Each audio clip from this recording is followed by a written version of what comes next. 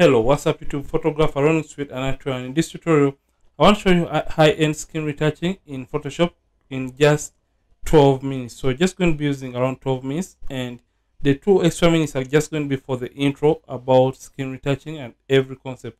So without further ado, let's just get started. And if at all you find this helpful, don't forget to like this video and don't forget to subscribe if at all you're not yet subscribed. So right now I'm using Photoshop 2020, and this is the image that we want to work with right now. So remember, in this tutorial we are just going to be using a concept known as frequency separation.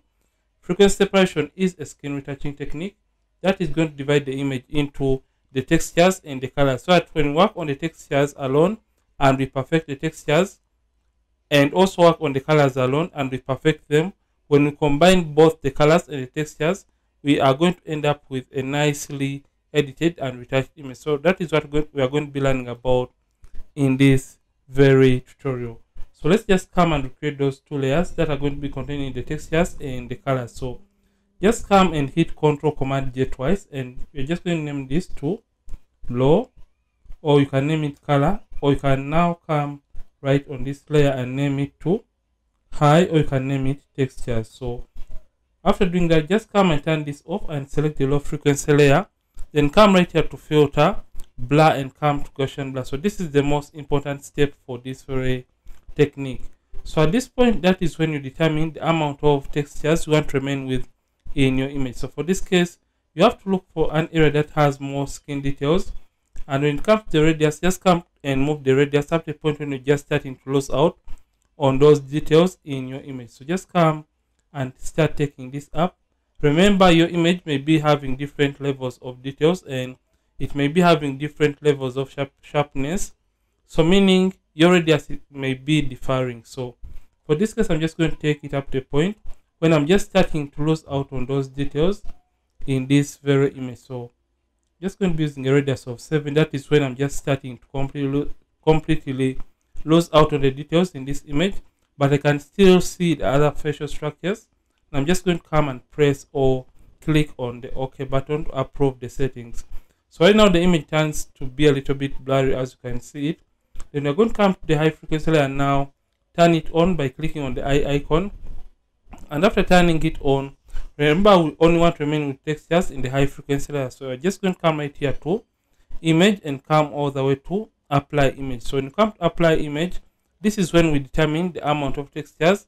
And what you have to consider for this step is the bit of, or the bit depth of your image. So if I told you have 16 or 8, remember to take these settings into consideration. So for this case, if I told you have 8 right here, let me just start with those that have 8 right here.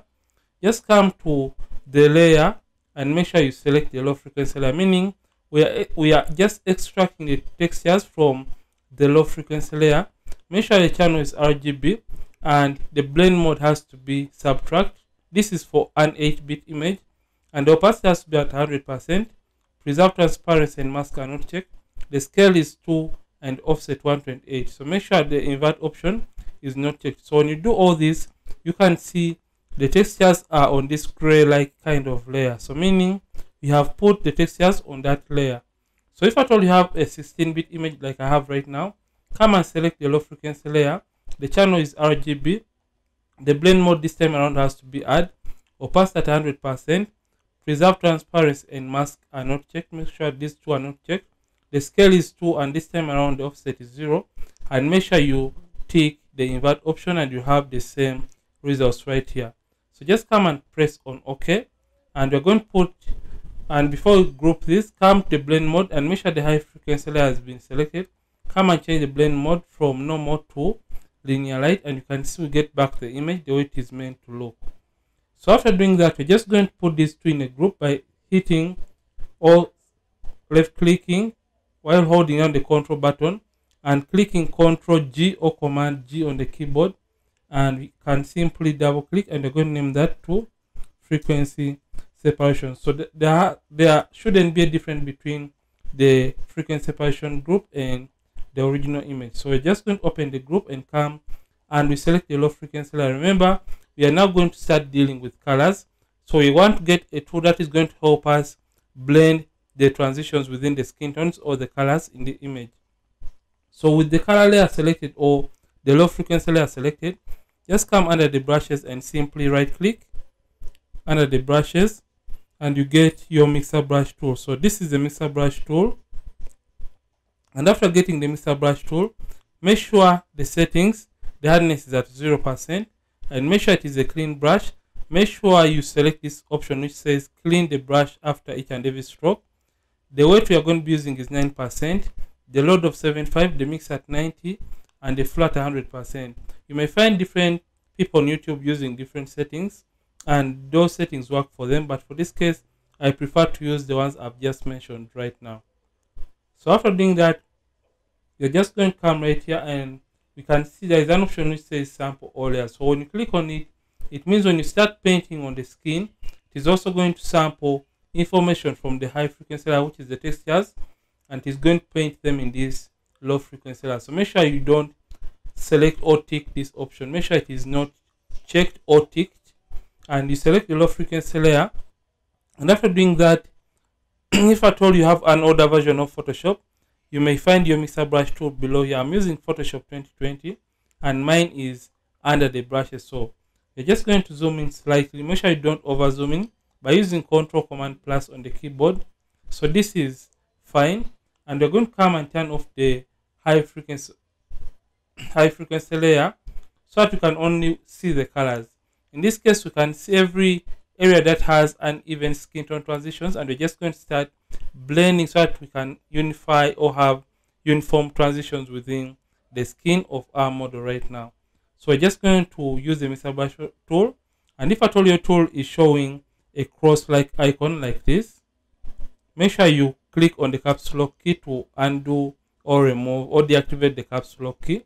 So just going to left click and start moving or painting on the skin, and you can see as you're painting, the skin is going to look a little bit plastic, as you can see in this very video. You can see the more plastic it gets, the better the results you're going to be having at the end of the retouching process. So you have to move the mixer brush tool in a direction that is equivalent to the way an area is shaped. You can see I'm moving my mixer brush tool in an up down movement because the forehead is moving in this direction. So I'm just going to move it down on this area and just move it right here on the cheekbone. I'm moving it from up to down, but following the direction of the major features on the cheekbone. So I'm just going to do this for the rest of the image, and I may have to forward this, but you have to keep on checking on the progress of your retouching process by turning this on or the texture layer on, and you can see a before and after so far for just those few strokes, and turn it off and make sure you're selected still on the low frequency layer. Reduce on the size of your mixer brush tool. So you have to keep on playing with different sizes of the mixer brush tool and just come and paint through just like that, and you're going to be harmonizing or blending the transitions within the skin color of the model. So just going to come and paint through just like that, and you can see it is really doing a very nice and wonderful job. And we're just going to paint through just like that, and when we are done, you're going to be looking at a retouched image. But remember, this is not all, because when you use the mixer brush tool, there are some areas you may have accidentally rather missed out when you're trying to use this tool. So you have to be careful, and we perfect it with the step I'm going to show you later on in this very nice and short tutorial. Let me just come and paint through just like that, and you can see, like I said, keep on checking on the progress, and you can see we have a beautiful image so far. So just going to keep on working on this image, and we work on the lower parts of the body. So turn this off and keep on working on this very image just like that. So I'm basically trying to harmonize or have beautiful transitions within this very image.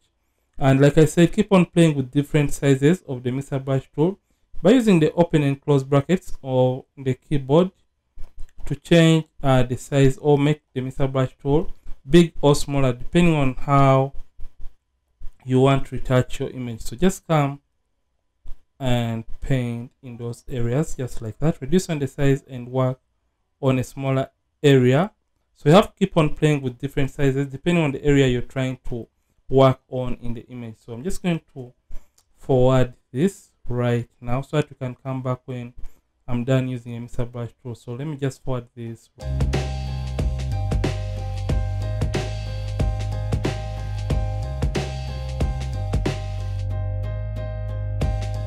Okay, welcome back, and you can see this is what we have as a before and after for just using the Mr. Brush tool to blend or even out the skin tone transitions of the image. So if at all you missed out on some areas, you can come and refine them by using the lasso tool technique. So just come and select the lasso tool, make sure your feathering is 22 pixels, and make sure you're on the new selection mode and alias has been checked. And now you can zoom in slightly and now make a selection on the skin area just like that. So just keeping away from the eyebrows and the hair and the edges of the image just like that. Just come back, filter, blur, and come down to Gaussian blur. So we are still on the low frequency layer. Just move the radius up to a point when you're just getting to feel like your image is having the right texture, and just stop at that point. So I'm just going to come and hit OK, and I'm just going to work on the image or the rest of the image just like that, and I'm going to be applying this effect. So what I'm doing, I'm basically drawing shapes and right clicking and applying the Gaussian blur. If at all you feel it is too much, you can simply right click on the selection and come to fade Gaussian blur and simply reduce on the effect of the Gaussian blur in that area. So I'm just going to leave everything to the maximum, and after doing this, remember we still have blemishes within the image. You're just going to be cleaning up the image, and the reason that's why I prefer to remove blemishes last is because the Mr. Brush tool tends to flatten out most of the blemishes, and I have less work to do when it comes to cleaning up or removing blemishes from the image. You can see right now we have perfected the image even more. Just look at it before and after just like that, and we're just going to start removing the blemishes from the image. So blemishes are part of textures, so just come and select the high frequency layer which contains the textures, and come and simply get the clone stamp tool. For the settings, I prefer a hardness of between 30 and 40. I'm going to be using 34. The mode is normal opacity and the flat 100%. Aligned has been checked, and the sample this time around, make sure it is on the current layer.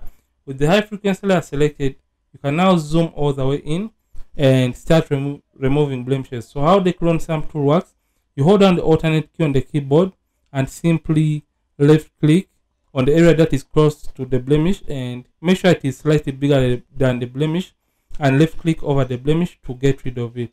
So let me repeat this. You come to a clean area close to the blemish and simply increase on the size depending on how big the blemish is by using the open and close brackets on the keyboard, and simply left click on that area that is clean by holding down alternate and release the alternate and left click over the blemish. So that is what I'm going to be doing to remove the blemishes, and I'm just going to be forwarding this right now so that you don't take a long time right here. So I'm just going to do that right now.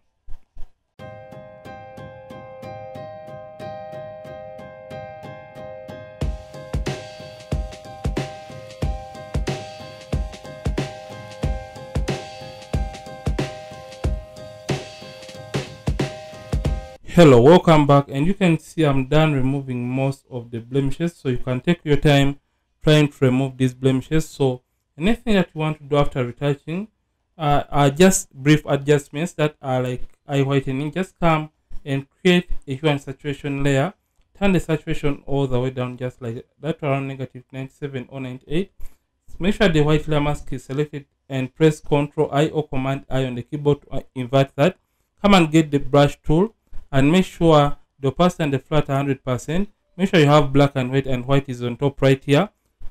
So in order to reset, you can click on these two small boxes, and you can switch between black and white to have white on top by using X on the keyboard, or you can use these arrows to have white on top. Simply zoom into the image just like that. Reduce on the size by using the open brackets on the keyboard, and simply paint using a white brush in the area you want to whiten.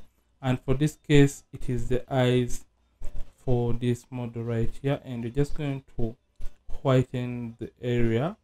Come this other side and also paint to whiten. Remember, we are only painting on the white area, or what should be white in the eye, just like that. And you can do a little bit of teeth whitening if at all you wish to, by just painting just right there. If at all you make a mistake, you can use X to switch back to black and you can undo the effect. So I'm just going to paint using white just like that, and you can see we are now done the retouching, or we are now done doing the retouching, and you can see the overall before and after, before after. So basically this is how to do high-end skin retouching in Photoshop using frequency separation. And if at all you want to export the image, just come and save, or come to export as, and you'll have a window open for you right here. And after doing that, you're just going to come and select the format as JPEG, and make sure you select by cubic sharper to have a really sharp image after retouching it. Also embed the color profile, and also make sure these two options have been checked or they have a tick close to them. So when you do that, Photoshop is going to embed all the color grading that you added to the image, and your photo won't change in color when you post it on social media. So this is it, and after this loading, you have the image right now. And after that, this option is going to highlight or become blue in color. So click on it and you look for where to save your image, just like that, and save the image wherever you want to save it. So this is it for this tutorial, and if at all you have loved this, don't forget to like this video, and don't forget to subscribe this channel if at all you have been watching and you're not subscribed yet to this channel. Ronnix from Photography. Thank you for watching. I'll see you in yet more amazing tutorials, and don't forget, keep practicing and also keep creating.